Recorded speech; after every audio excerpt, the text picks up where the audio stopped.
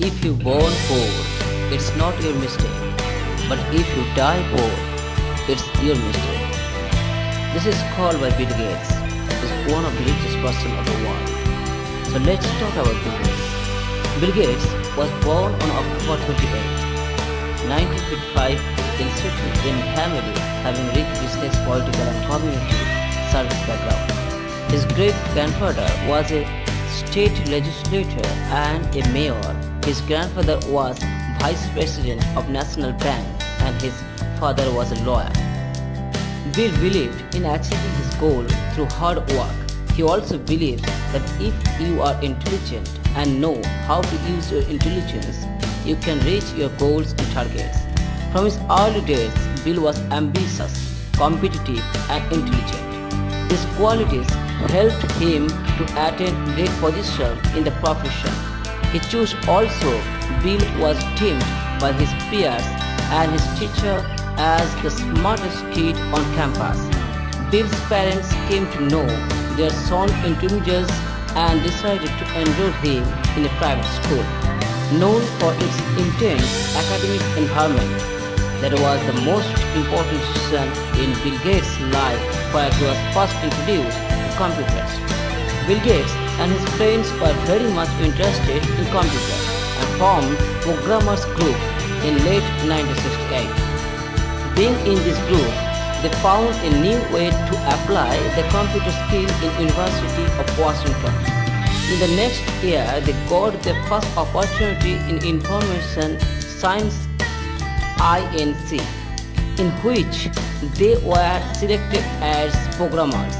ISI, Information Science INC, agreed to give them royalties whenever it made money from any of the group's programs. As a result of the business deal signed with Information Science INC, the group also became a legal business. Bill Gates and his close friend Allen formed a new company of their own, traffic. They developed a small computer to measure traffic flow. From this project, they earned around $20,000. The era of the traffic auditor came to an end when Gates left the college. Upon graduating from Lakeside, Bill enrolled in Harvard University in 1973, one of the best universities in the country. He didn't know what to do, so he enrolled his name for pre-law. He took the standard freshman courses with the exception of singing up for one of Harvard's toughest mathematics courses. He did well over there, but he couldn't find it interesting too. He spent many long nights in front of the school's computer and the next day asleep in class. After leaving school, he also almost lost himself from the world of computers.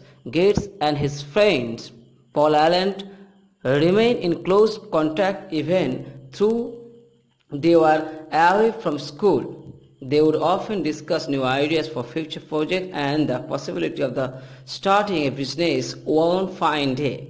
At the end of Bill's first year, Allen came close to him so that they could follow some of their ideas. The summer, they got a job in Honeywell.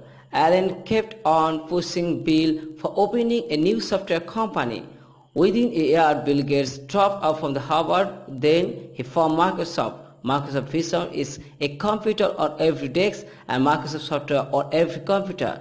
Bill is a visionary person and works very hard to achieve his vision.